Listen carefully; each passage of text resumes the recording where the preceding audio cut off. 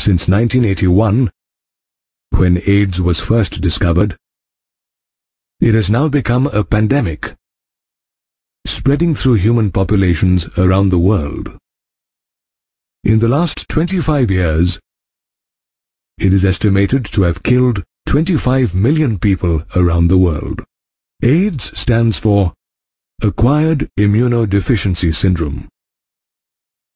As the name suggests, AIDS is a disease of deficiency in the human immune system, which is acquired during the lifetime of an individual and is not a congenital disease. AIDS is caused by the human immunodeficiency virus, or HIV, that belongs to a group of viruses known as retroviruses, which are known to have an envelope enclosing the RNA genome. The HIV infection is usually transmitted through any one of four ways: through sexual contact with an HIV-infected person, transfusion of infected blood, sharing infected needles, and from an infected mother to a child through the placenta. So, other than children born to HIV-infected mothers, people most susceptible to AIDS are drug abusers who use needles too often to take drugs intravenously, individuals who have multiple sexual partners, and patients of diseases such as thalassemia or dialysis who require frequent blood transfusions. It is evident from these examples that AIDS spreads only through body fluids. It is not transmitted by mere touch or physical contact. Therefore, it is advisable that HIV or AIDS-infected people are not isolated from their family and society for their physical and psychological well-being. The incubation period of AIDS, that is, the time lag between infection and appearance of AIDS symptoms, ranges from a couple of months to many years. Once the HIV virus is inside the body, it enters the macrophages, where RNA, the genome of the virus, replicates to form viral DNA, aided by enzyme reverse transcriptase. The viral DNA takes over the host cell's DNA and directs infected cells to produce virus particles. The macrophages produce an army of viruses, therefore acting as an HIV factory. At the same time, HIV enters helper T lymphocytes and produces progeny viruses, which, when released into the blood, attack other helper T lymphocytes in the body of the infected person. The process is repeated till the number of helper T lymphocytes gradually decreases inside the body, resulting in reduced production of antibodies, which affects the immune system.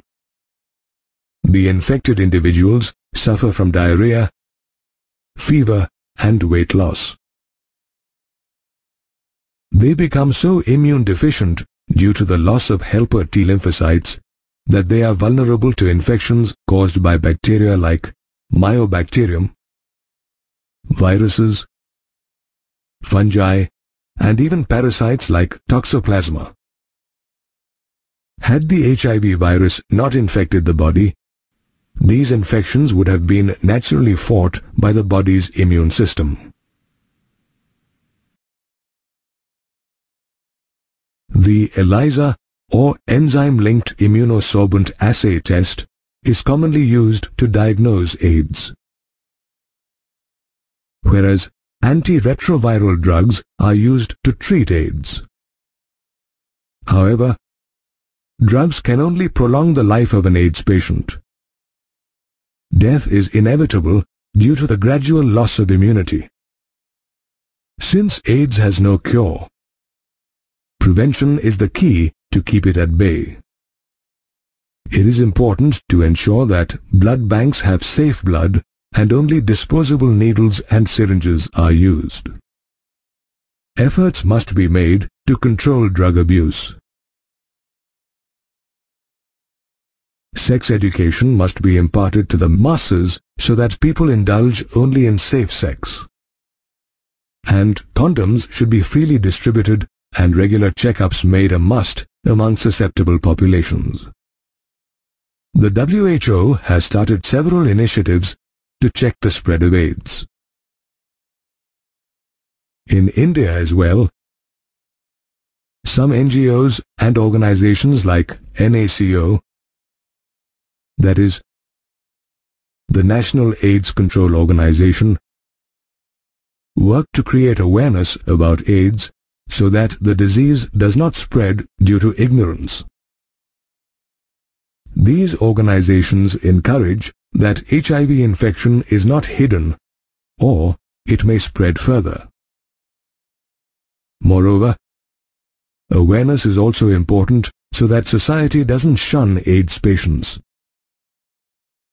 Together with the medical fraternity and treatment, society plays an important role in the mental well-being of an AIDS patient.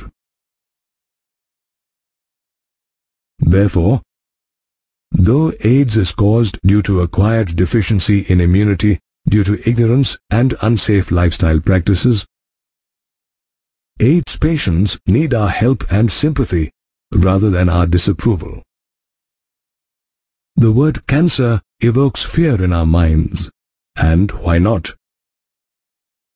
It is a disease that claims more than millions of lives annually in India alone,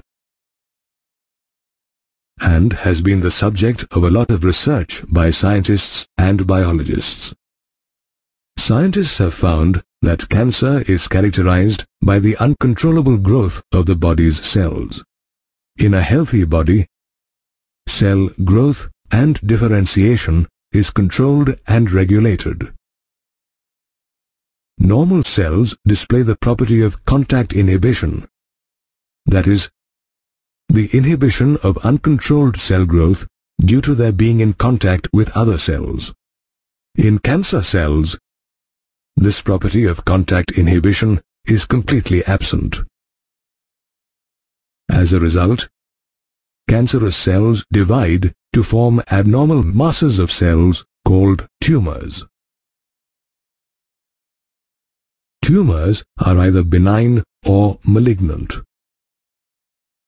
Benign tumors cause little damage as they remain confined to their original location and do not spread to other parts of the body.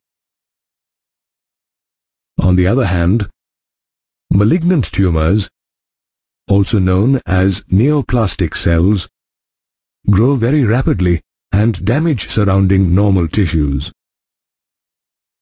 They compete with normal cells for vital nutrients, thereby starving them. Cells cast off such malignant tumors, travel to other parts of the body through the blood, and start new tumors elsewhere. This frightening property of malignant tumors is also known as metastasis. The physical, chemical, and biological agents responsible for transforming normal cells into cancerous neoplastic cells are known as carcinogens.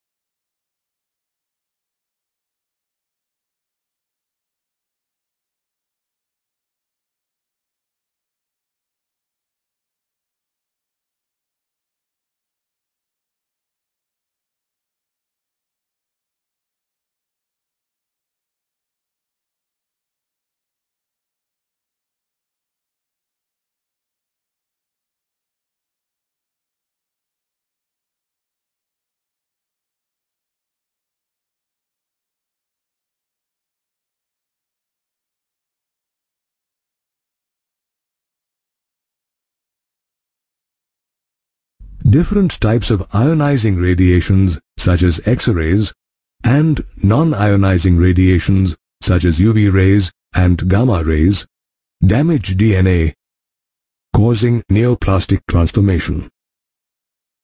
Similarly, the chemical carcinogen nicotine present in tobacco causes lung cancer. Biological carcinogens can be found in viruses called oncogenic viruses, as they can induce the formation of tumors. They are also called tumor viruses and have genes called viral oncogenes.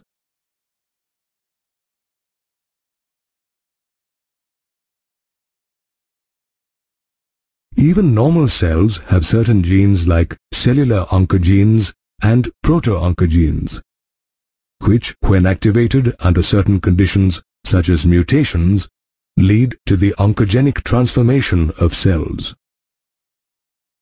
This cell transformation in turn induces uncontrolled cell division.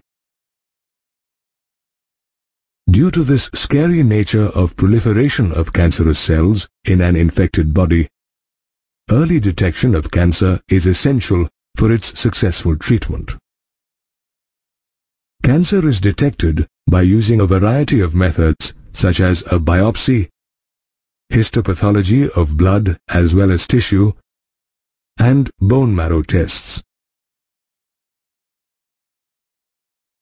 In a biopsy, a piece of suspected tissue is cut into thin sections, stained, and observed under a microscope by a pathologist. This microscopic examination of tissue to study the manifestation of disease is called histopathology. Bone marrow tests are also conducted to detect increased cell counts in the case of leukemia. Apart from these methods, detection of cancer in internal organs is made possible by techniques such as radiography, that is, the use of X-rays, CT or computed tomography, and MRI, that is, magnetic resonance imaging scans. The difference between CT and MRI is that the former uses X-rays to generate three-dimensional images of the insides of an object, whereas the latter uses strong magnetic fields and non-ionizing radiations to detect the pathological or physiological changes inside tissue. Certain cancers are detected due to antibodies produced by the immune system against cancer-specific antigens. Cancer-specific antigens are protein or other molecules that are unique to cancer cells. These molecules are usually found in the outer plasma membrane, and they are thought to be potential targets for immunotherapy or other types of anti-cancer treatment. Molecular biology proves useful in identifying genes in individuals who are prone to inherit susceptibility to certain cancers. Identification of such genes is useful in preventing cancer, since these individuals can be advised on avoiding specific carcinogens. For example, a person genetically susceptible to lung cancer can be advised to avoid a particular carcinogen like tobacco. Cancer is usually treated by a combination of surgery, radiation therapy, and immunotherapy. In radiation therapy, tumor cells are irradiated lethally while taking care not to damage normal surrounding cells. Sometimes, cancerous cells are killed by chemotherapeutic drugs, which may be specific to particular tumors. Since the human immune system is unable to detect and destroy tumor cells, patients are administered substances like alpha interferon that activate the immune system and help to destroy the tumor. These substances that activate the immune system are called biological response modifiers. In this manner, cancer can be diagnosed and treated with the help of several medical techniques if detected at the early stages. However, it is a killer disease and most often goes undetected by the human immune system. When Army officer Lieutenant Colonel Shaw was in hospital after being injured on the battlefield, he was administered morphine after his surgeries to alleviate the pain. Morphine is an effective sedative and painkiller, especially when administered to patients just after surgery. Similarly, many other plants, fruits and seeds that have hallucinogenic properties have been used in medicine since ancient times. Some examples are barbiturates, amphetamines, benzodiazepines, and lysergic acid diethylamines or LSD that help patients cope with mental illnesses such as insomnia and depression. However, when these same medicines are taken without prescription and in inordinate amounts, they cause physical, physiological, and psychological damage. This phenomenon of overuse of drugs is often referred to as drug abuse. Drugs that are overused are mainly opioids, cannabinoids, and coca alkaloids, which are generally obtained from flowering plants. Heroin, better known as smack, is an opioid drug. Opioids are drugs that bind to specific receptors in our central nervous system and gastrointestinal tract. Heroin is a white, odorless and bitter crystalline compound that is obtained from the acetylation of morphine, which in turn is extracted from the poppy plant Papaver somniferum. Chemically, therefore, heroin is a diacetyl morphine. It is generally taken as an injection or is snorted. Since it is a depressant, it slows down body function. Cannabinoids are a group of chemicals that bind to cannabinoid receptors, which are found chiefly in the brain. Cannabinoids are naturally obtained during the blossoming of the plant Cannabis sativa. The resin, leaves, and flower tops of this cannabis plant are used in various proportions to produce drugs like marijuana, hashish, charas, and ganja.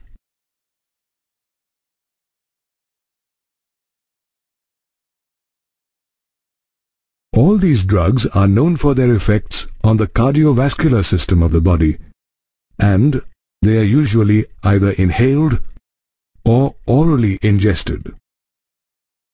Cannabinoids are also sometimes abused by sportspersons because of their performance-enhancing properties. Coca alkaloids are better known as cocaine, coke, or crack. They are obtained from the coca plant Erythroxylum coca, which is a native plant of South America.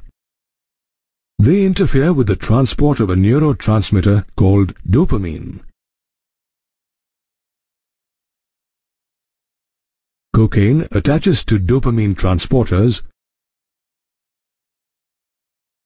preventing the normal reabsorption process. As dopamine builds in the synapse, it continues to stimulate the receptor, resulting in a feeling of euphoria and increased energy in the cocaine user. Excessive dosage of cocaine which is usually snorted, also causes hallucinations. Other plants with hallucinogenic properties similar to those produced by cocaine are Atropa belladonna and Datura. Like drugs, tobacco too has chemical substances such as nicotine that cause addiction. Nicotine stimulates the adrenal gland to release adrenaline and noradrenaline hormones, which result in increased heart rate and blood pressure. Smoking tobacco also increases carbon monoxide or CO in the blood, thereby reducing the content of heme-bound oxygen and causing an oxygen deficiency in the body. Smoking also causes lung, throat, and urinary bladder cancers, other than causing coronary heart diseases, bronchitis, emphysema, and gastric ulcers. Tobacco is not only smoked, it is also chewed and used as snuff. Chewing tobacco often results due to the harmful effects of tobacco. The government has ordered that cigarette packs must carry visual statutory warnings that smoking cigarettes is injurious to health. Despite the well-publicized harmful effects of drugs and smoking, both the young and old fall prey to the addiction. Therefore, both drug abusers and smoke addicts require counseling and medical assistance to be cured of their addictions.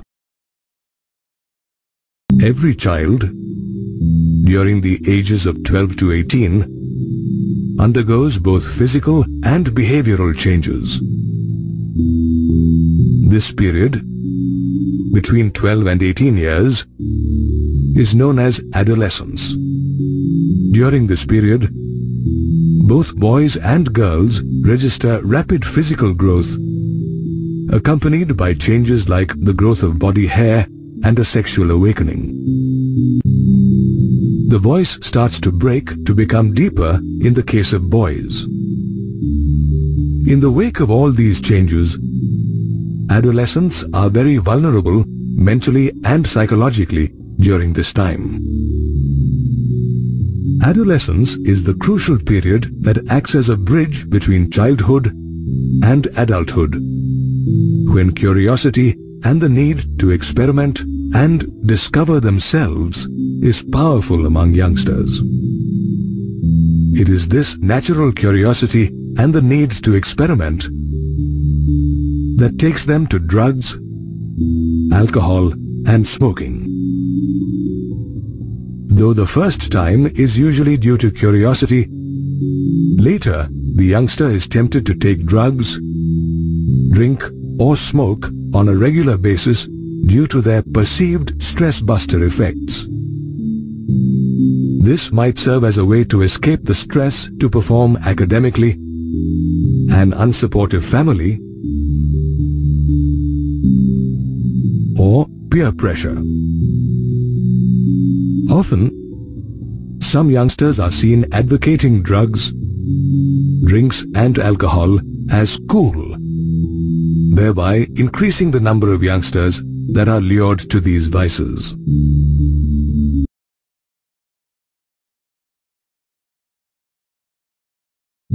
Television, movies, newspapers, and the internet add to these perceptions by flashing cool images of smoking and drinking in popular public figures such as actors, singers, and sportspersons. Led by all these factors, adolescents frequently begin to use drugs, alcohol, and smoke repeatedly.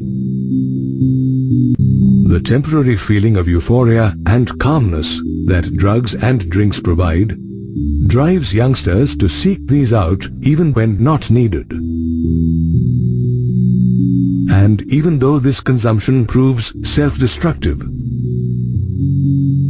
This psychological attachment to the effects of drugs and alcohol that leave a temporary feeling of well-being is called addiction. The inherent addictive nature of both alcohol and drugs ensures that with repeated use, the tolerance level of receptors present in the body increases.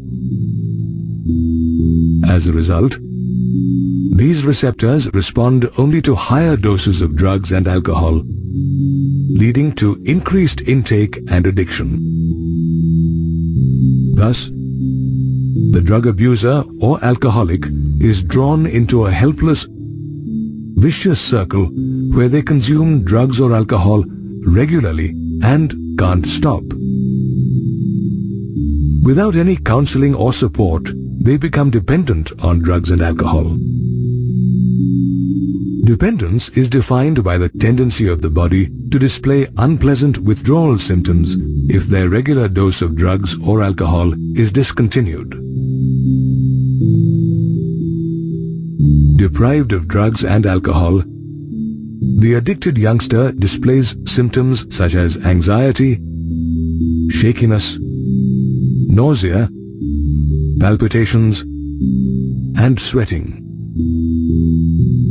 All these symptoms stop when drug-alcohol use is resumed. At times, these withdrawal symptoms can be severe and life-threatening. This dependence on drugs and alcohol leads the addicted patient to ignore social norms or laws to get sufficient funds to sate their needs. Therefore, adequate moral support and counseling at home and in school is required during adolescence to avoid substance abuse among youngsters. Also, the addicted youngsters can be helped and rehabilitated with professional medical care along with counseling. Both Kurt Cobain and Elvis Presley have something in common other than being popular rock singers of their time. Unfortunately, they both suffered from drug abuse, which eventually contributed to their deaths. Excessive use of drugs damages human health and is known to cause coma or death due to respiratory, heart, or cerebral damage. The immediate effects of drug abuse can also result in reckless behavior, vandalism, and sometimes violence. Worse still, when drugs are consumed with alcohol, it often leads to an overdose, which at times results in death. Long-lasting use of drugs and alcohol damages the nervous system and causes cirrhosis in the liver. It also adversely affects the fetus during pregnancy. The identifying symptoms of drug and alcohol abuse are withdrawal, an unnaturally glazed look, disregard for personal hygiene, depression, fatigue, isolation, and rebellious behavior. Sometimes, these behavioral changes are reflected in unhappy relationships with family and friends, as well as changes in sleeping and eating habits. A teenage abuser may register a drop in academic performance or altogether stop going to school or college, lose interest in hobbies, and experience a loss of appetite and weight. Sometimes, in desperation, abusers take to stealing to be able to find money to buy drugs. Such behavior, understandably, is a source of distress to family, friends, and teachers.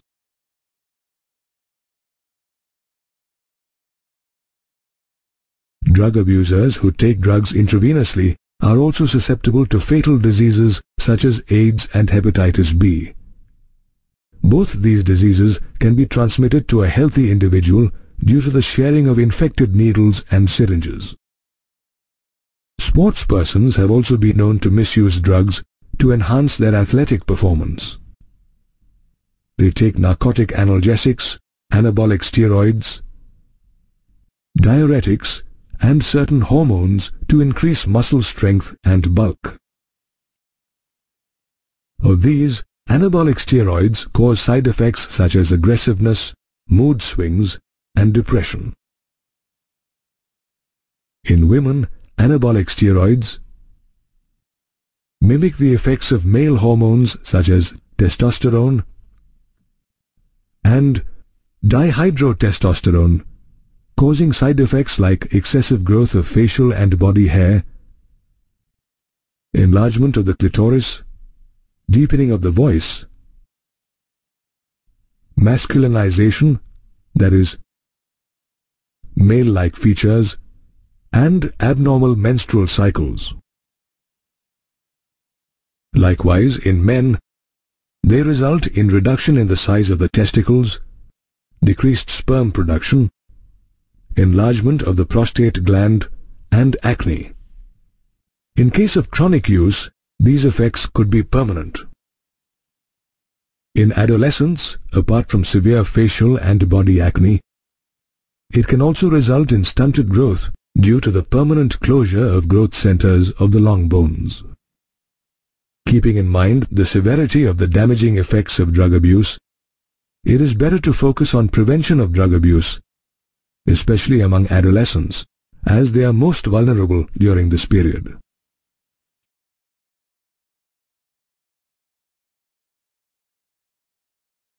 Together with the help of vigilant parents, teachers, and even friends, drug and alcohol abuse among adolescents can be checked. Often, peer pressure, high expectations from academic performance, and utter disregard for talents and hobbies lead disgruntled adolescents on a wayward path of drugs, alcohol, or smoking. Therefore, it is important not to compare adolescents with their peers and not to push them too much to perform academically or in sports. It is in fact advantageous to identify their talents and direct their energies to healthy and interesting pursuits like sports, dance, music, yoga, aerobics, reading, and other similar activities. The moral support of both family and friends is important to adolescents in times of crisis and disappointment. It is the time when teenagers should be trained and counseled to handle the problems and stress that life brings. Talking to sympathetic and understanding parents and family members like siblings and friends are very helpful during such times. This not only gives adolescents an opportunity to share their fears, anxieties, and guilt, but also open their minds to possible solutions. In addition, such discussions help parents and family to be aware of the changing needs of the individual. Both parents and teachers should be alert enough to note any change in behavior and habits of the adolescents. In fact, even friends, if they are able to notice the danger signals of drug abuse, should inform teachers or parents about them to help their friends. Lastly, professional psychologists, psychiatrists, and de-addiction and rehabilitation programs can also be sought to help drug abusers. The objective behind such counseling and medical assistance is to diagnose the underlying cause of the abuse and take remedial steps. Therefore, though drug and alcohol abuse can be a fatal malady, it can be prevented by being sensitive to the changing needs of adolescents and by seeking professional counseling and medical expertise when required to deal with the addiction.